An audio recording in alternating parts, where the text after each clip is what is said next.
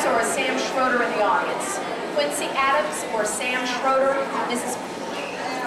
Quincy Allen, excuse me. Quincy Allen. Mrs. Beecham needs you. So those two students, if you could come forward, please. All right, 2011, freshmen. My name is Miss Hudson. Let me have your attention, and I'm the principal of Broadneck High School. And I welcome you to high school.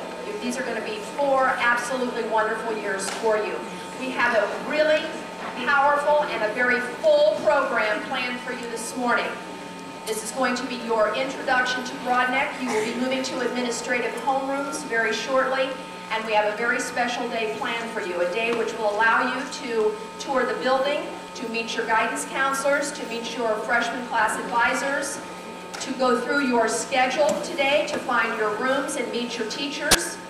We will have 2 lunches for you today, and at the end of the day, we will have an ice cream social. One thing that I do need... You get 2 lunches, guys. If you don't like the first lunch, maybe you'll like the second lunch. All right, one thing I do need, though, from you today is your complete attention to the directions that you get from your teachers, from your administrators, and from your counselors. We're a very big school, and I think you know that. Tomorrow there will be 2,200 plus students in this building. So you need to take advantage of the schedule today so that you learn the location of your classrooms, you know your teachers, and you know generally what the expectations are from you each day. Let me share with you first thing this morning.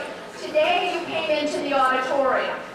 Tomorrow, when you get off your buses or when you are dropped off by your parents, so if you're a walker, what you will do at 7:07 is come into the building. Now, if you are not on a bus, from 7 o'clock until 7:07, the cafeteria is open for you. You come in here and wait, but no students enter the building until that bell at 7:07. Come on in, girls. Go. All right, now once again, where will you go tomorrow morning at 7 o'clock if you enter the building? The cafeteria. Thank you. And we'll keep you in there till 7:07. Breakfast is served in the cafeteria at that time. So if you need breakfast, you can get it in there. Right now, let me explain what we're doing. I am going to dismiss you 2 classes at a time with your admin homeroom teacher. If you look at the screen, what I want all of you doing right now, and I do need you to get quiet. One thing you need to learn, freshmen, when you've got somebody speaking to you, you need to be quiet. I can wait. All right, I want each and every one of you to take a look at the overhead that's on the screen here.